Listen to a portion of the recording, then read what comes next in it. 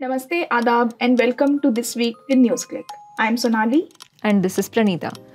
So what are we doing here today? आज हम शुरू कर रहे हैं हमारा नया वीकली पॉडकास्ट जिसमें हम अपने लिसनर्स के लिए लाएंगे a roundup of some key developments from within the country. And we will take a brief look at the important international developments as well. So shall we begin? Yes. So इस हफ्ते की सबसे बड़ी खबर रही महिला आरक्षण बिल. ये बिल नई पार्लियामेंट बिल्डिंग में पेश होने वाला पहला बिल था.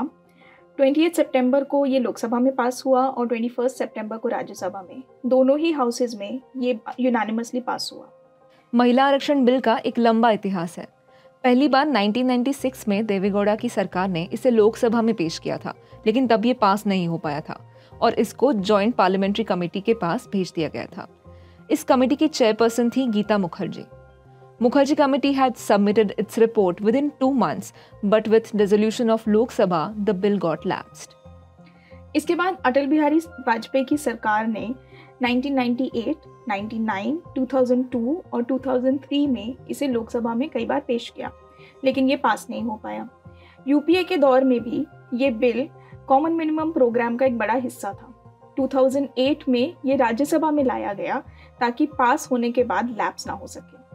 फाइनली 2010 में ये राज्यसभा में पास हुआ. महिला आरक्षण की लड़ाई जितनी संसद के अंदर लड़ी गई, उससे कई ज्यादा संसद के बाहर लड़ी गई है. 1996 से अब तक लगभग 30 साल तक महिला संगठनों ने लगातार इस मांग को जिंदा रखा है और उन्होंने लगातार तमाम सरकारों पर अपना दबाव बनाए रखा है. तो जब अब ये फाइनली बिल पास हुआ है, तो ऑपोजिशन और विमेन ऑर्गेनाइजेशन इसे लेकर पूरी तरीके से खुश क्यों नहीं लग रहे? इसकी वजह है इसकी टाइमिंग और बिल के कुछ प्रोविजंस. अगले जनरल इलेक्शंस के इतने पास विमेन रिजर्वेशन कानून को ठंडे बस्ते से निकालने की वजह से बीजेपी की इंटेंशंस पर सवाल उठ रहे हैं.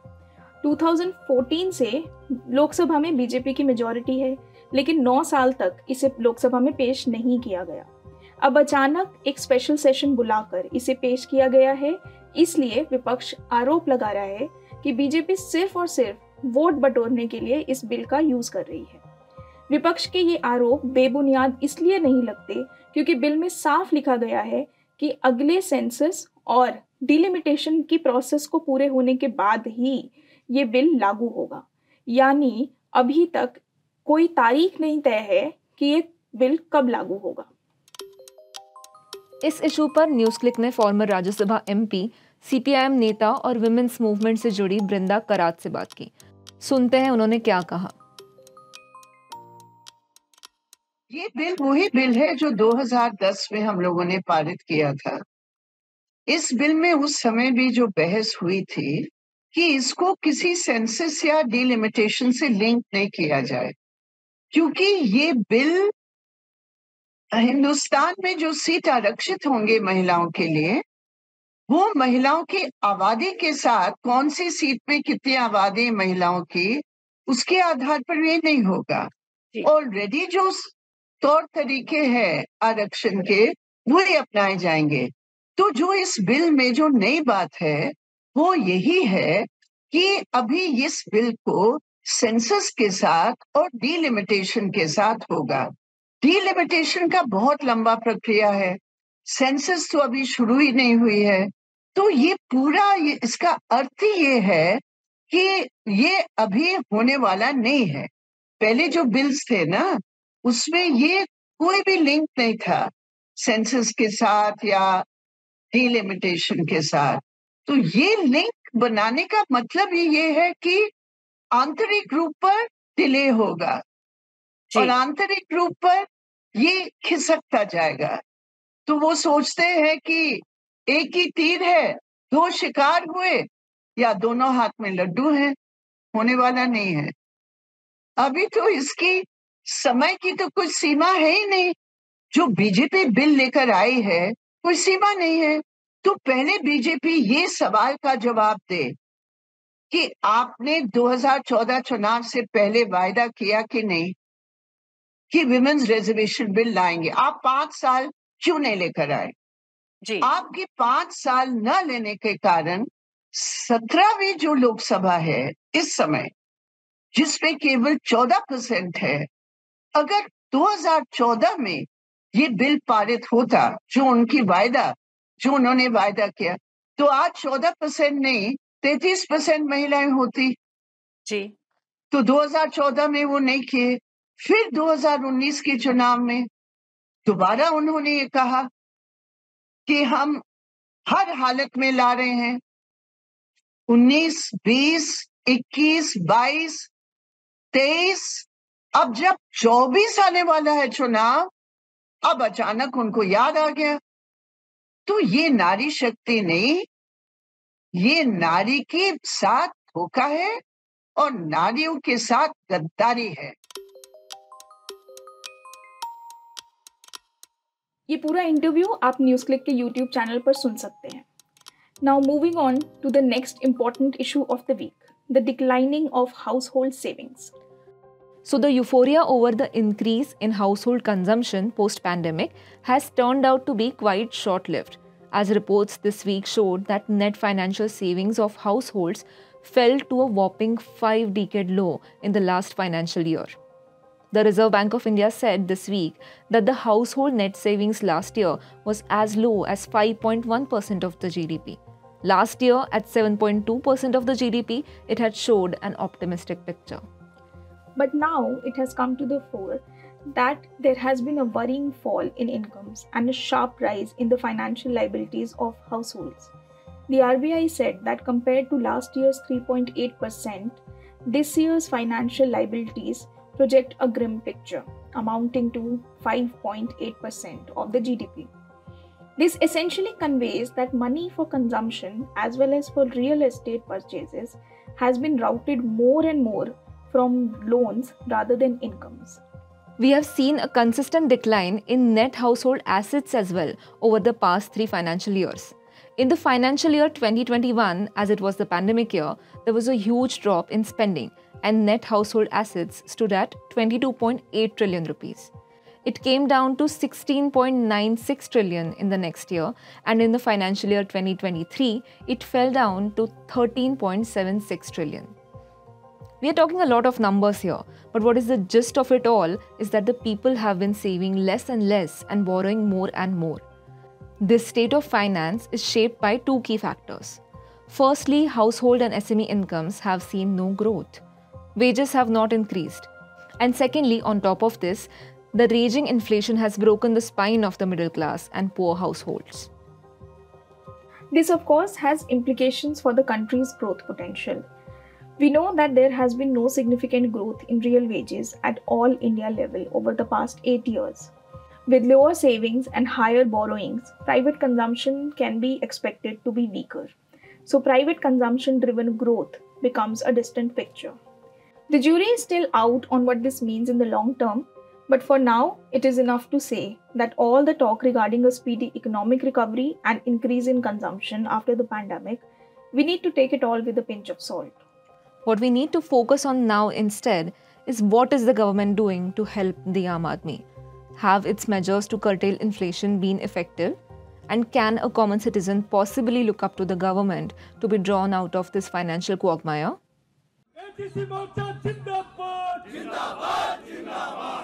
So let's move on to our third story of the week, the HEC protest. 21 सितंबर को हेवी इंजीनियरिंग कॉरपोरेशन लिमिटेड यानी HEC के एम्प्लॉइज ने दिल्ली के जंतर मंतर पर एक प्रोटेस्ट किया। उनका आरोप है कि उन्हें पिछले 18 मंथ से सैलरी नहीं मिली है। They are also demanding immediate modernization of the PSU as well. According to its website, HEC is one of the leading suppliers of capital equipment in India for steel, mining, railways, power, defense, space research and also nuclear and strategic sectors. In fact जिस Chandrayaan 3 project ने दुनिया भर में वाहवाही बटोरी है, उसके launch pad को तैयार करने में भी HEC की बड़ी भूमिका है। देश में स्टील, माइनिंग जैसे सेक्टर्स के PSUs को बनाने में HEC had a big role and it still does. फिर भी अगर यहाँ काम करने वालों को 18 महीने तक सैलरी ना मिले तो ये काफ़ी शर्मनाक घटना है। आइए सुनते हैं प्रोटेस्ट कर रहे एम्प्लॉइज का क्या कहना है। जवाहरलाल नेहरू जी का यही सपना था कि जो हम दूसरे देशों से इंपोर्ट करते हैं, हमारे यहाँ एक ऐसा कारखाना होना चाहिए जो कि इस कारखाने से हम कारखाना पैदा करेंगे, कमाएंगे नहीं। इससे हमको बिजनेस नहीं करना है, ये हम सामान यहाँ से बना करके हम बेचेंगे नहीं, हमको चम्मच नहीं बनाना है, हमको सुई नहीं बनाना, हमको फावड़ा नहीं बनाना है, हमको इससे देश का उत्थान करना है। ये जितना भी आप इंडस्ट्री देख सकते हैं भारत में, बड़ी बड़ी कारखानाएं जो लगी हुई है पीएसयू, वो सारे के सारे HEC के थ्रू ही निर्माण किए गए हैं। वो भेल हो, सेल की जितनी भी दुर्गापुर स्टील प्लांट हो, भिलाई हो, राउरकेला हो, जो बड़ी बड़ी मशीनें लगी हुई है वो सारे HEC का बनाया हुआ है, उसी से आपका आज तक काम चल रहा है। और आज हमें हाशिए पे आप धकेल चुके हैं, हम लोग कहाँ जाएं? मोदी जी जो 2014 में जो अपने आए थे HEC के अंदर, जो प्रभात मैदान है, वो बोले थे कि हम मिनिस्ट्री को चलाएंगे। इतना झूठा सरकार हम आज तक नहीं देखे। जो मोदी जी इतना झूठा नहीं देखे, वो अपना वीडियो देखे तब पता चले क्या HEC को मजदूर इतना रो रही है। ऐसा स्थिति हो गया है कि खाने के लिए पैसा नहीं है, अपना PF निकाल के रोजी रोटी कला रहे, मोमो बेच रहा है, किसी को हुआ तो पेपर बेच रहा है, किसी को ऐसा स्थिति हुआ है कि मैंने क्या बोले हम, ऐसा स्थिति बता बोलने के लायक नहीं है। 2016 में शाश्वत कमेटी का गठन सरकार ने किया। वो नीति आयोग के सबसे बड़े सदस्य, अनुभवी सदस्य डॉक्टर VK शाश्वत थे।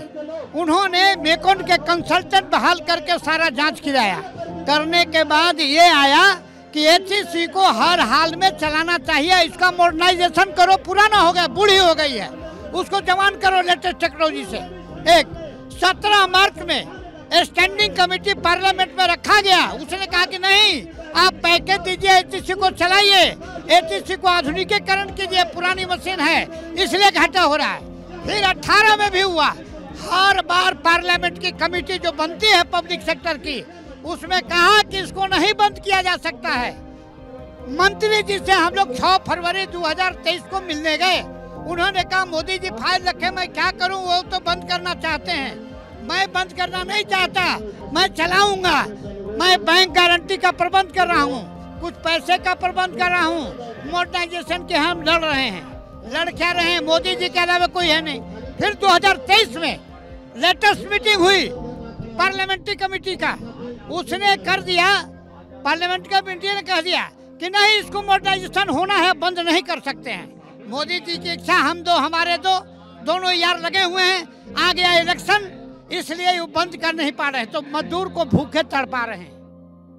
ये पूरा वीडियो आप न्यूज़क्लिक के YouTube चैनल पर देख सकते हैं और इस खबर को न्यूज़क्लिक की वेबसाइट पर पढ़ सकते हैं। अब चलते हैं इंटरनेशनल डेवलपमेंट्स की तरफ।